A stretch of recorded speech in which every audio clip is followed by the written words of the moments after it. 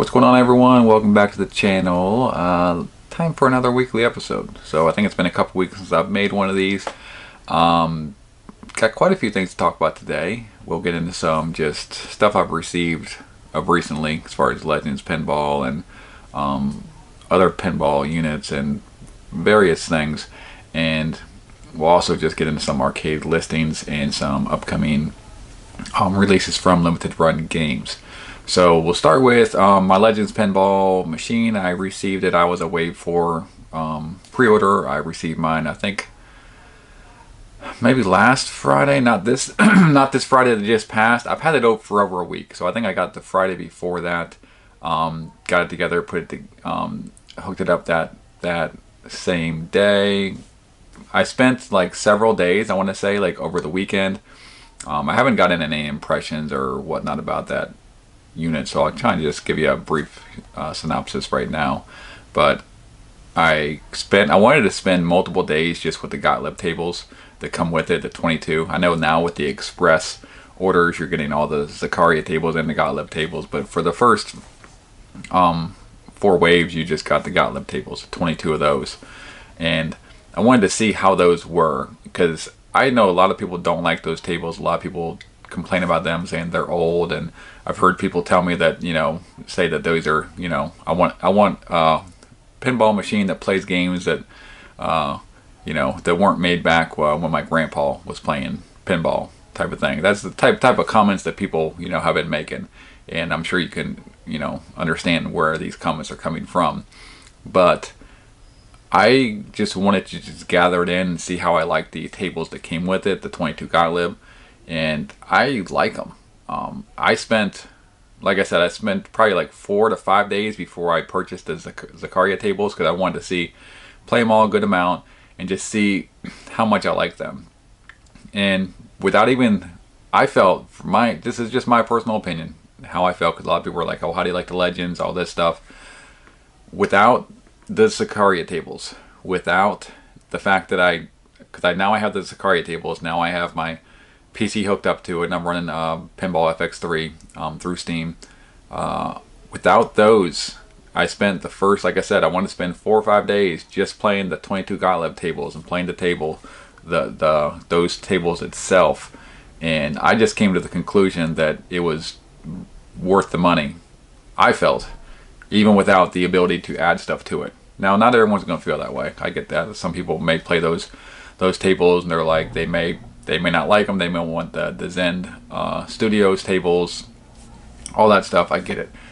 I felt that it gave me I felt like a more authentic, I thought, pinball experience. That larger play field, the resolution, I felt like I was playing pinball. Now, that's kind of like a complaint that I have with some of the Zen Studio stuff. They're fun, but I feel like I'm playing more of a video game. When I play the Gottlieb tables, I feel like I'm playing pinball. They're both fun in their different ways, but I just felt that the performance, the ball looks like a ball. It doesn't look like a daggone static blur like it does on the Arcade1Up tables. It looks like it just has a better feeling as far as you're playing pinball. Now the solenoids on it are not great. So that's one thing going in. I just, they didn't have some hype man out there blurting about how good their solenoids would be. So my expectations were lower for the solenoids on the actual Legends Pinball, which I don't know if they even use solenoids. I think they may actually just use speakers. I'm not 100% positive. Regardless, it's not, that is definitely probably like a low point of the machine. The nudge buttons are fantastic. Having those is which is still astonishing that they didn't include those on the Arcade1Up pinball. I mean, to have that option is awesome. The accelerometer, how you can adjust how it works, is awesome. So just the overall gameplay just is, in my opinion, the experience is so much better on the Legends Pinball, and that's just with the Gottlieb tables. Granted, if you don't like them tables, you're not going to probably feel that same way. I like pinball. Like, I like old pinball games. So I found it much more enjoyable, and just the overall experience was much better. Now, granted, the user interface on it was not it leaves a lot to be desired. They could definitely improve the interface, but just those 22 Gottlieb tables, I felt that I got my money's worth out of it. Period. Okay. Now since then, I've obviously gotten I got the full Zaccaria pack. I paid the full $200, which we'll get into about that in this video as well. I like those tables a lot as well. It definitely adds a lot to the table. I would definitely highly recommend adding those to your machine if you get it, because it's 105 more games that play natively, and you can get that's 5 packs you can get. You can just get 1 pack, which are standardly $50, or all 4 packs for $200. And I would definitely add those to your machine. So I got those hooked up and playing as well. I also got a PC hooked up, like I said, and playing Pinball FX3, and really enjoyed. So all in all, I absolutely love the Legends Pinball, and I cannot recommend it enough. It's like it's nice when you play it. When I've played the Arcade1Up pinball machines, and I've played the Legends, it's like the Arcade1Up is like a toy, like a kid's toy. That's kind of like how it is compared. It's not that it's not fun. It's fun. It's enjoyable. It's overpriced, and it's like an overpriced kid's toy. And I've heard so many people, and they're right. I mean, the Arcade1Up looks better, and that's about where and it has. I say it has a more fluid user interface, because part of that is because there's not as many options. When you have a more simplistic set of options, your user interface can be a lot more simplistic. That's kind of how that works. I mean, there's almost no options with it, so which is a problem. There's a lot of options and a lot of stuff you can do with the Legends Pinball, and they don't handle that interface as easily. But when you have a lot more options, it's a lot harder to build an interface. When as basic as Arcade1Up's interface is for their pinball, there's really nothing to do, which is why it's like, yeah, it's easy to get in and out of the game and do this and do that, because it's so basic as far as what you can do. They just don't give you options for much of anything. Do you have a few, but it's very limited. But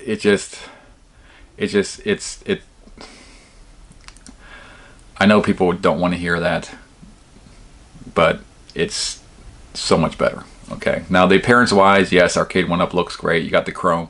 I just wish they would have not spent so much money on chrome and stuff like that, and given you a better experience, because it's almost laughable at how much better the value and how much better everything else is on the Legends compared to the Arcade1Up, where yes, there are definitely some visual things as far as cosmetically to where the table does not look as good.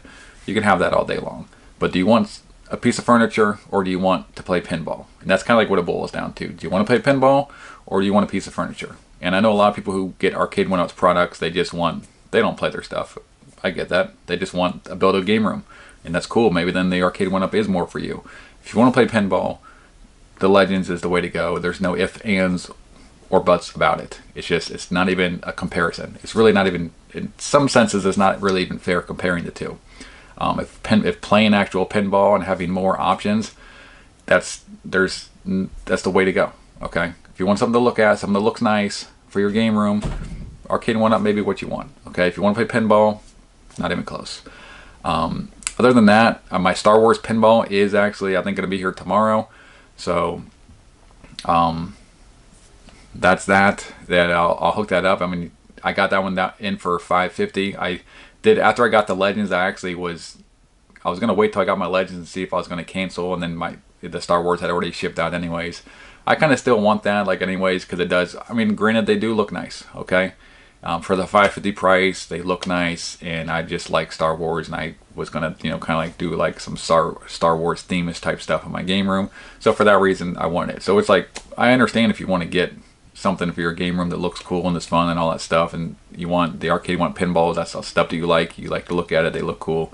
I don't know how much I'll play the Star Wars pinball, to be honest with you. It's going to sit right next to my Legends. It's very possible I may not even use it, and I may end up getting rid of it, but regardless, I mean, I think it is a gorgeous looking unit, so I may keep it. I don't know. We'll see. Other than that, what is actually out there as far as now? The Attack from Mars pinball has been available, at least near me. I think that may depend on what store you're at, but that is actually available at Best Buy right now for $5.99. It has been for like 4 or 5 days near me. So maybe it may be dependent upon your location, but for me it's been available for like 4 or 5 days, and that's that $5.99 price. That was really something I was really high up on getting, and just a lot of things have turned me off on that machine. I've just $5.99 is too high, way too high for that machine, especially with you have the one table that does not work, and just some of the graphical problems with the back box and stuff like that that just look pretty crappy. I think the Marvel and the Star Wars machine look a lot better. And I don't know. I like the tables on there, but having the Whitewater not work and at $5.99, I just think it's too high. If you still want it, like I said, it's $5.99 at Best Buy.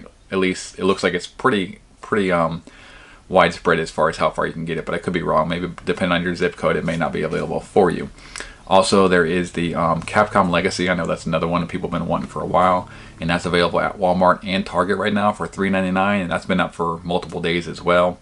Also, the Capcom or Marvel vs. Capcom table is still available at Best Buy, GameStop, and Target for $4.99 at all those places.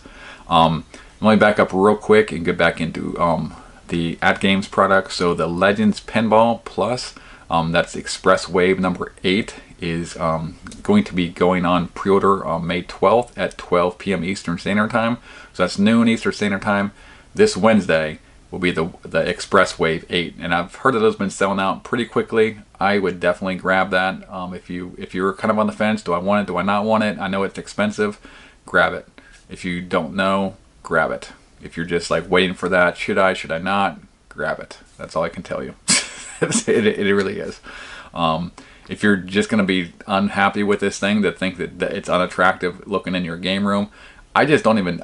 It's such a pleasant experience that it just helps me to where like the looks of it, where I thought were going to just turn me off, it's one of those things when something is so fun, then like so much deficiencies as far as like just visually or just cosmetically are easy to overlook.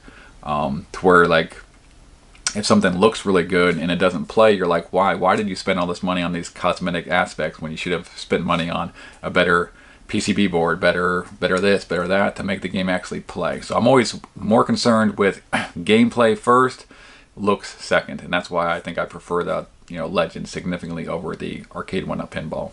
But that goes on sale, like I said, noon this Wednesday, so check that out. Also, the Zakaria tables are on sale. If you got the Wave 1 to 4 and you don't have the Zakaria tables, that pack of 105 games is on sale right now, and I don't know how long the sale goes on for the AtGames. Like they have like a e-commerce sale or something like that going on right now, and you can get all 105 tables for $135, I think, which is all 4 packs that they have, and you can get each pack individually for $34.99 right now as well. And I don't know if that expires today or whatnot, but it's still currently available as the time of me making this video.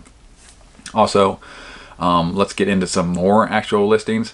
So Walmart still has on sale the X-Men vs. Street Fighter cabinet. That's available for $349. It's still on clearance. That's been on clearance for weeks now, and they still have it. So I'm just curious how that's a great price for that cabinet. I'm just curious. It's like, man, Walmart must have a lot of these things.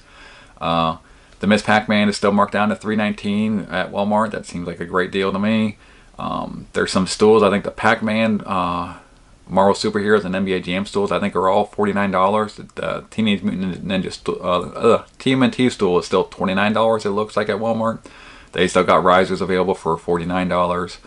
The Atari Legacy cabinet is, you can still pre-order that from GameStop for $399, and that has a ship date of early July. I think there's actually, I've heard there's actually unboxings of that cabinet out there, and I still have not yet to look at it, but I've heard it looks really good, and I'm considering getting this one, but I may have to wait I'll probably wait until July. By July, I'll have a better idea what I'm doing with my game room, if I want to get that or a Legends Ultimate. But those are 2 cabinets I'm considering getting, the Tempest and the Legends Ultimate.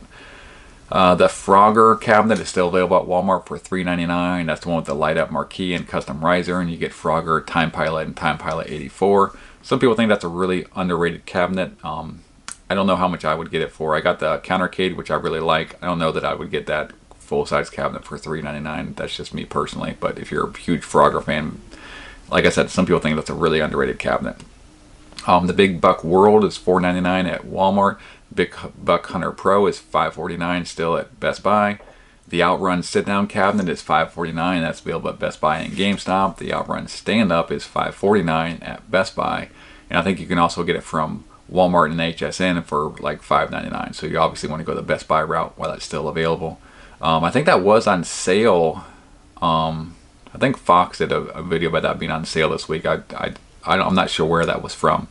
That may have been somewhere else. So if you are aware of where that OutRun stand-up was on sale at, then you can post that in the comments. NBA Jam cabinet is still for the most part available everywhere. Best Buy, GameStop, Walmart, all the above. The Pong Pub Table is $5.49, and that's out and available. You can get that from Best Buy, and I know a lot of people think that's actually pretty impressive, and the reviews for that are pretty good. I don't think I plan on adding that to my game room, at least not anytime soon. Not at that price. I mean, if it went on sale, I may consider it, but I'm just not really interested at that price. The Countercade, you got the PacMan and Miss PacMan are both $99 with free shipping from hsn.com. And both those cabinets have 2 games on them. Also, so Limited Run Games has the Castlevania Anniversary Collection is going to be going on sale. I think this Friday coming up. I think the 14th. So I think the Castlevania Anniversary Collection will be going on pre-order from Limited Run Games. That'll be on the PS4 and the Nintendo Switch. They have 4 different editions. They have the standard edition for $34.99, which has a colored manual.